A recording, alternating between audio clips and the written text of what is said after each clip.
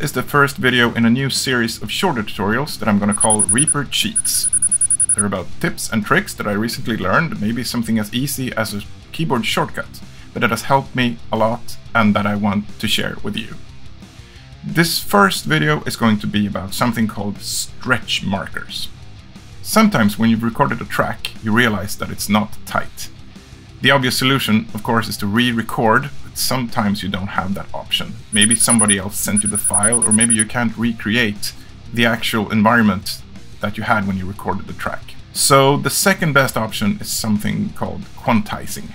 Quantizing means aligning notes to the grid of your song. So if your grid is in 8 notes, all of the notes will automatically snap to the closest 8 notes. But quantizing works best with instruments that have isolated notes, such as MIDI files that play synthesizers or drum kits. When it comes to more continuous notes from instruments such as distorted guitars or vocals, quantizing is a lot harder. Enter stretch marks. They're a kind of rubber band function that lets you quantize manually by dragging smaller parts of your recorded track until they fit and align with the grid.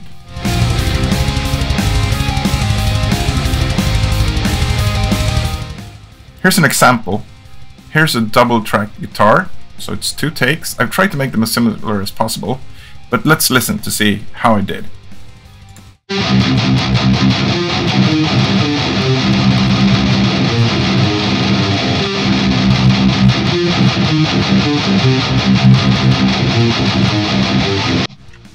Okay, maybe I didn't try my hardest. This is supposed to be a tutorial. But there were obvious problems with the tempo in the song and the alignment of these 2 tracks. So let's zoom in to see if we can spot the problems. As you can see here, here's one note that's off. There's one note that's off. Here's a note that's really off. This one is also really off. So not only are these tracks not aligned to each other, they're also not aligned to the grid of the song. So let's see how stretch markers can help us. We'll make a copy, not to destroy the originals, and we'll zoom in to see if we can fix this track. So how do you use stretch markers then? Well, you place your cursor where the problem is, you press Shift W on your keyboard, and that introduces a stretch marker. Now holding down Alt, because I don't want this to snap to the grid.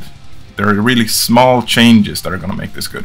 So holding down Alt, I can use my mouse and I can subtly adjust the problematic part of the track. As you can see, the other parts are kind of coming along with it. Since there's a problem over here too, we can place the marker somewhere in between.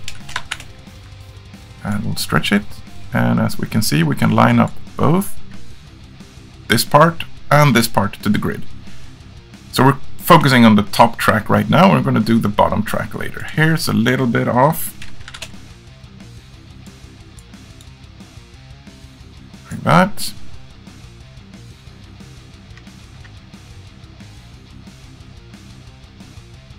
Seems a little bit off. Not much, but let's adjust it just slightly.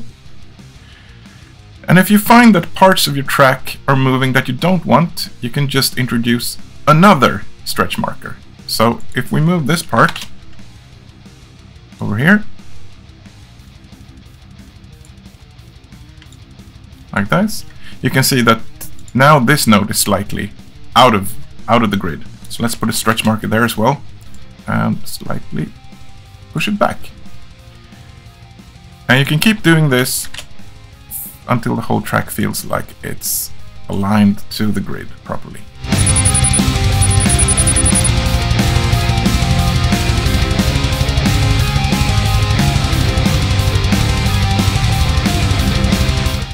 Alright, let's listen to it now.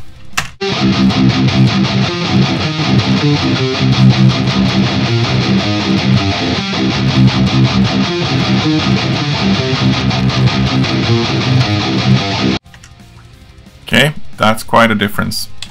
So let's play the original one first, and then the stretch marker quantized one after, so you can really tell the difference.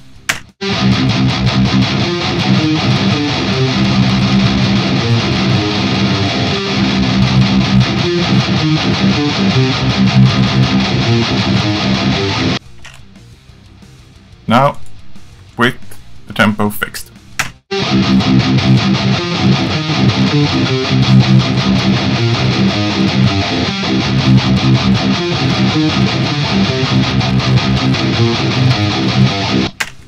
So is this cheating? Well, in a way it is, because it's not the recording that you made.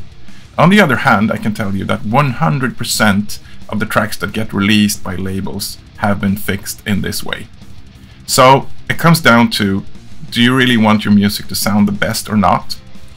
I use quantizing and stretch markers just to try out ideas in the beginning, because sometimes I write music that's on the edge of my ability and I can't really play it the way it's supposed to be. And sometimes I don't have time to practice it until it's perfect, so I just want to see if it's going to sound good before I actually do the practice.